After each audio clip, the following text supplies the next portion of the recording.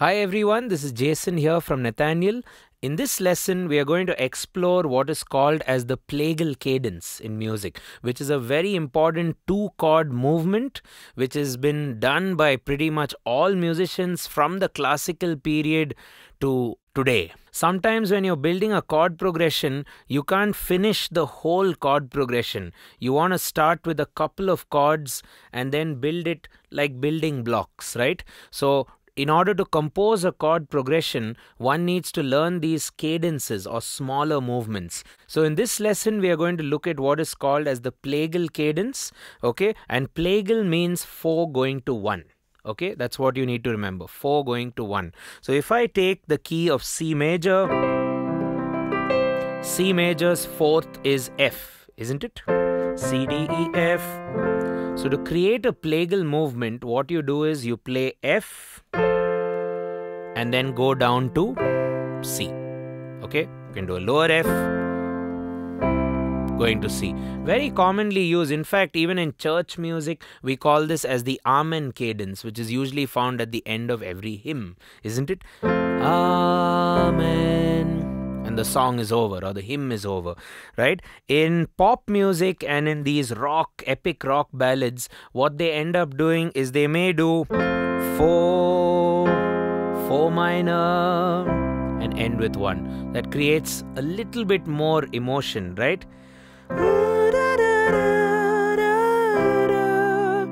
Okay, this is the normal plagal again.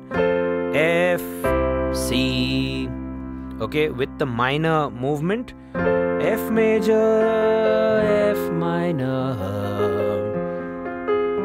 and end on C major. Okay, F major,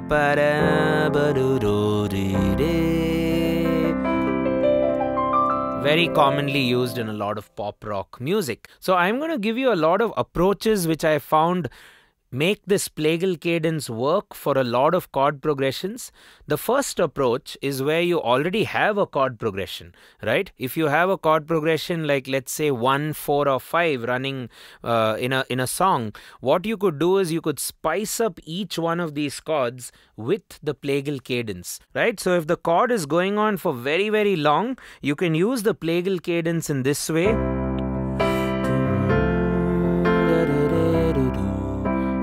So it's sort of still a C major chord. It's still C in the bass, but you're making C major more interesting, right? Or the C major is becoming more like a journey as opposed to just a block of C major, right? So C major, this works really well. It takes it to a little bit of a tense state and then you come back down. And observe that I'm not changing my left hand, so it's forming sort of what we call a slash chord. Okay, that's your slash. So how do we call this? F major slash C. C in the bass, F major in the right. We've done a lot of videos on slash chords, so do check them out in the description. Okay, C major. Okay, so you could keep going. So let's say you have a bunch of major chords in your chord progression. So to spice up C, play an F major. You could also make that movement as part of the melody. La da da da da, da da da da da. If you like the minor plagal, la da da da da da da da.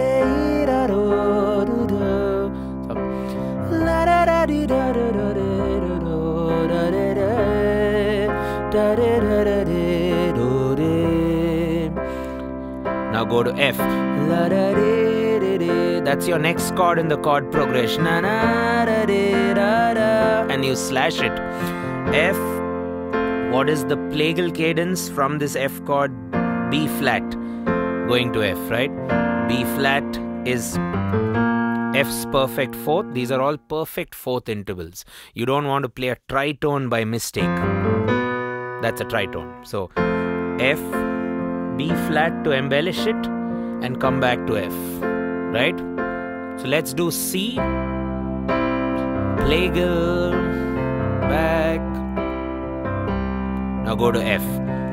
F, B flat, F's plagal, back to F. Maybe go back to C.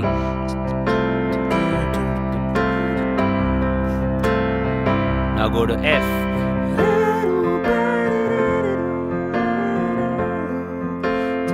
And now go to G.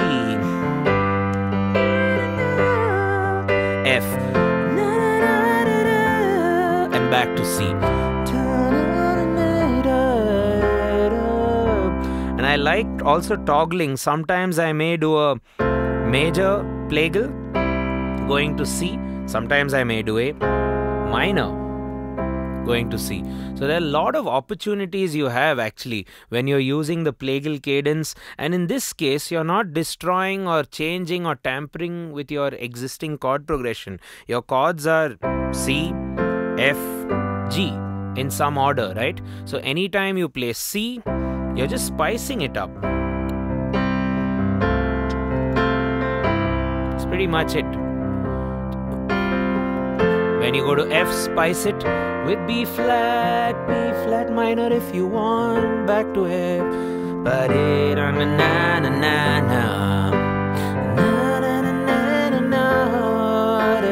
And it'll inspire your melody, definitely. Okay, I'm just gonna jam with it a little bit.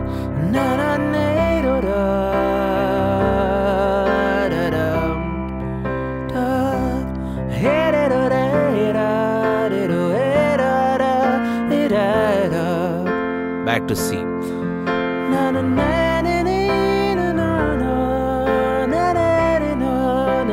Long C major.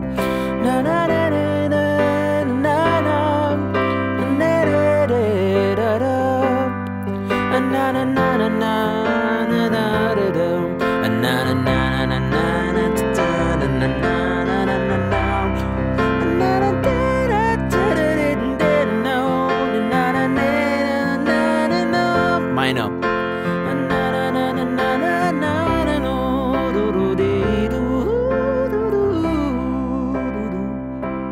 Right?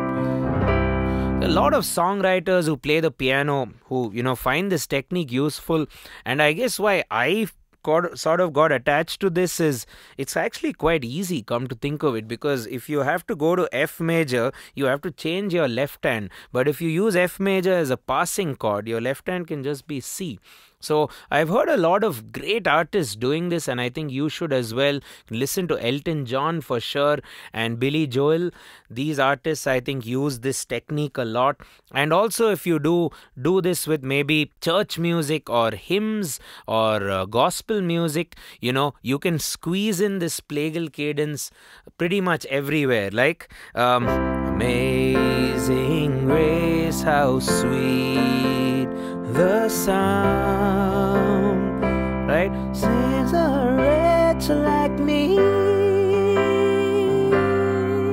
Oh, I once was lost, but now am found. It works quite well. Was blind, but now I see. In fact, you could start the chord itself with the slash chord or the plagal chord. I see amazing grace, how sweet the sound. It's like me. And so on and so forth. So that's pretty much the bare bone structure of the plagal cadence. It's essentially a 4 going to 1, and in certain music, especially if you're a fan of bands like Queen or maybe Radiohead, you'll find that they do na na na na na na na na na na na na na, right? You'll have that 4 major going to 4 minor and then pulling itself to 1 major. So all these opportunities exist with the plagal cadence. So a great way to kind of learn this plagal cadence is actually write down the circle of fifths and you move clockwise to the clockwise neighbor. For example, F is just before C or is the neighbor of C. So all you have to do to create a plagal cadence is do F going to C and you can stare at the circle. So even if you have something a bit tricky which you may not have encountered, like maybe What about E flat? You ask yourself the question, what is E flat's fourth? That's A flat. So the Plagal journey will be clockwise from A flat to E flat, right? What about D flat? D flat's fourth is F sharp. La da da da, la da, la da da da, right? And you can even create a nice Plagal journey, you know. F, C,